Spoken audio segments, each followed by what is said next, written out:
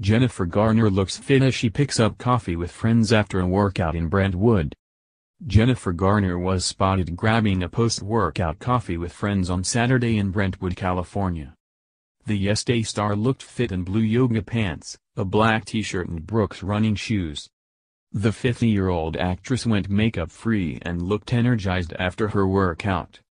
Her long auburn hair was tucked under a gray baseball cap and she accessorized her workout look with simple gold hoop earrings and a black smartwatch on her left wrist. The svelte star looked strong and lean as she walked around town. The actress held her cell phone, glasses, and coffee in one hand while throwing a friendly wave with the other.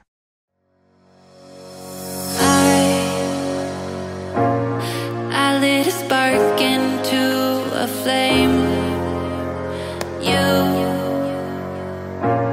You seem to take my breath away. All these endless summer nights, sleeping under city lights. Are we living in real life? 'Cause I think I might be dreaming. With you, I'm finally where I belong. I belong with you.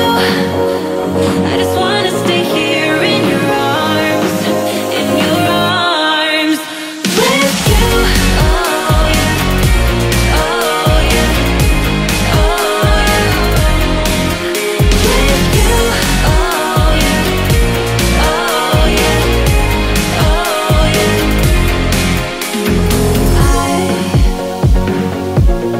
I learned to heal from all.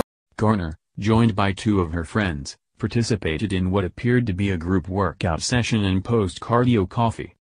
The Alias actress, who shares 3 children with ex-husband Ben Affleck, Violet, 16, Serafina, 13, and Samuel, 10, has always maintained a healthy lifestyle integrating fitness and exercise.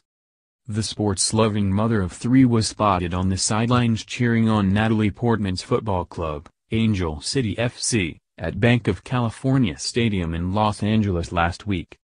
Garner recently starred in a pair of back-to-back Netflix projects, Yes Day with Edgar Ramirez and The Adam Project with Ryan Reynolds and Mark Ruffalo.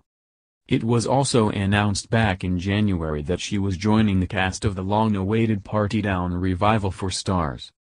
Throughout the summer, she worked on an Apple TV miniseries called The Last Thing He Told Me, which began filming in May with the release date still to be announced.